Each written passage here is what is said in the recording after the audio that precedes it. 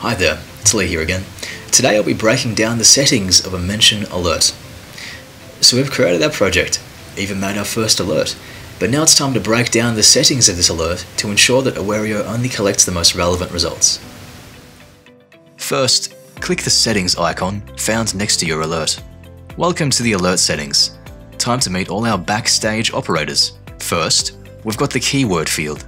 Here you'll enter in the keywords you'd like Awario to monitor.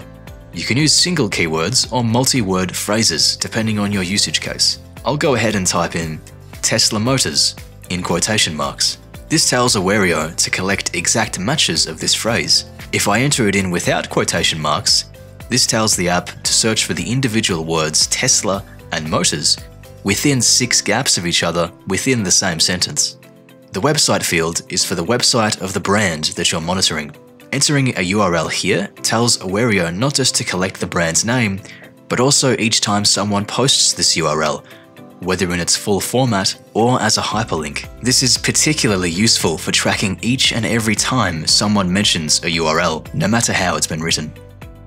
Moving on to negative keywords now. Here is where you'll input keywords that you'd like to exclude from the search. This is particularly useful for those with common business names or acronyms, especially so if the business is named after a person. Take Saul Goodman and Associates, for example. Searching for such a name is bound to return irrelevant results, which is why I'd consider adding TV, Breaking Bad, and any other keywords to filter out mentions of a particular TV series. Next up, the languages filter.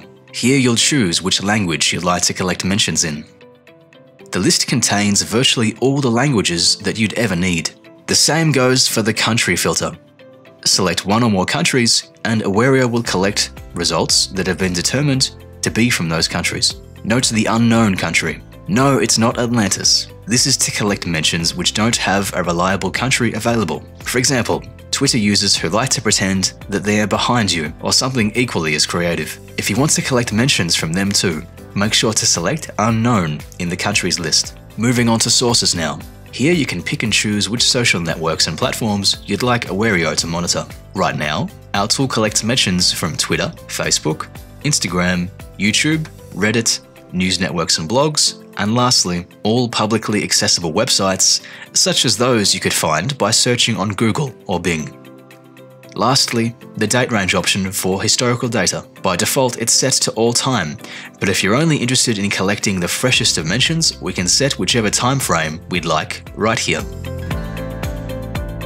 You might be asking yourself, what is Boolean search? Those who need it probably already know. Boolean search is meant for creating a fine-tuned, well-oiled, and high-performance query that slices cleanly through all irrelevant mentions, finding only the exact mentions relevant to your needs. This is done by using a variety of Boolean operators and groups. We've implemented a table and guide for all our available operators right within the query window. Moving on to the whitelist option. Here you can input accounts for both Facebook and Instagram that are given priority during mention collection. The same goes for entering a website URL.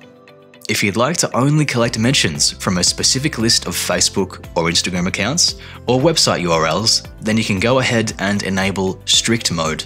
This is perhaps useful in monitoring posts from a particular influencer, or you'd like to monitor mentions of a keyword on one website. The blacklist, on the other hand, does quite the opposite. Enter any names on the blacklist and they'll be excluded from the search. This is particularly useful if you're monitoring social media handles, which include somewhat common keywords. Join me in the next segment where I'll demonstrate working with and organizing the results found in the mentions feed.